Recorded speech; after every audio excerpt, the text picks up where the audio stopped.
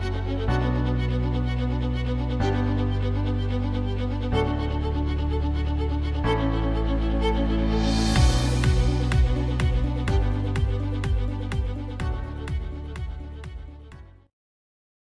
guys, welcome back to Chris Aquariums. Last week, as you saw, we had some issues with algae in the goldfish tank, but right now what I want to do is take you through my tropical tank, which is right behind me here, and show you some of the growth and the progress that we made in the last couple of weeks. Some of you might remember that about 2 months ago we introduced 2 baby angelfish into the 60 litre or 15 gallon tropical aquarium.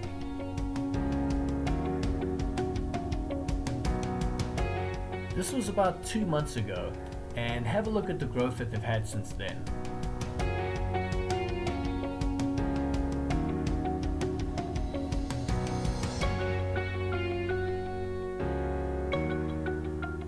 This one, with the orange, white and black pattern, is the koi angelfish.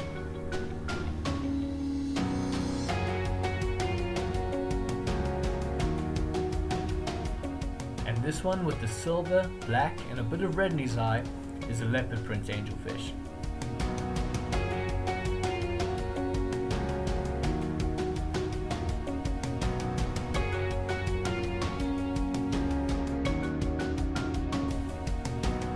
To really see how much these guys have grown over the last 2 months, have a look at this footage of the angelfish next to a sunshine platy and the size difference of them now.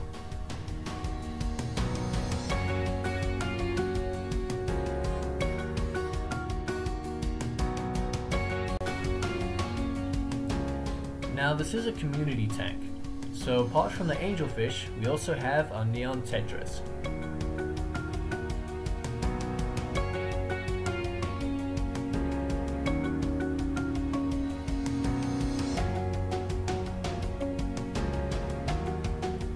And of course the sunshine platy that you saw from earlier.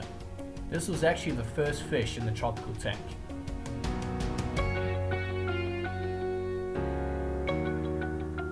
Then, as part of the cleanup crew, we have a Corydora catfish.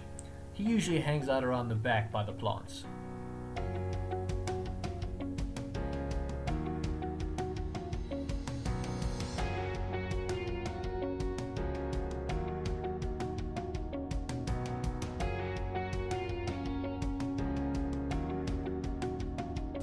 If you look closely, you might be able to see another part of our cleanup crew right there on the glass.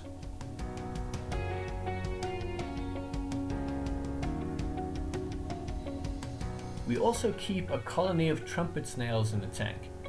Now these guys hang out in the substrates and they pick up any organic matter that hasn't been eaten by the fish. And of course sometimes hang out on the air stone. And speaking of air and oxygen, these are the plants we have. First of all, we've got this Java fern under the driftwood.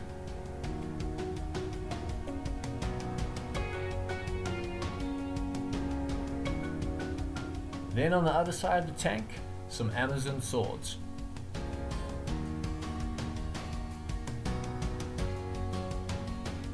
These plants are brand new and put them in about a week ago. I honestly don't know what they are, so if you know, let me know.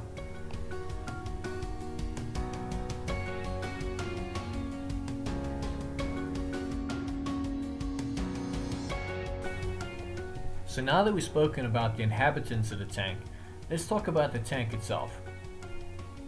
This is a 60 litre, 15 gallon aquarium, and I've cut some grooves in the top lid to allow for moisture evaporation and to feed the fish. This is all filtered by a Dymax SlimFlow SF240 filter. With 240 litres per hour water circulation, it has mechanical, biological and activated carbon filtration.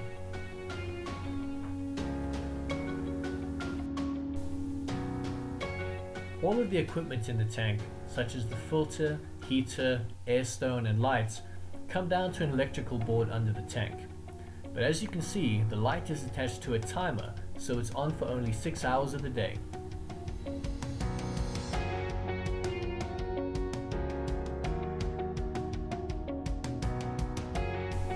All of the cables run from the back of the cabinet into the tank. For lighting, the tank is a LED display with white and blue bulbs.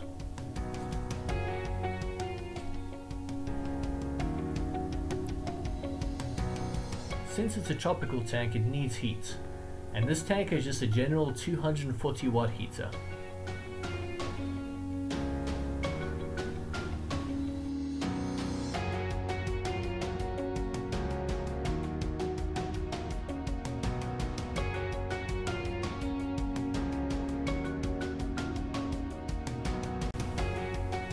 When it comes to feeding, I just use a typical tropical flake. This works for all the fish, and as you can tell, they like to eat.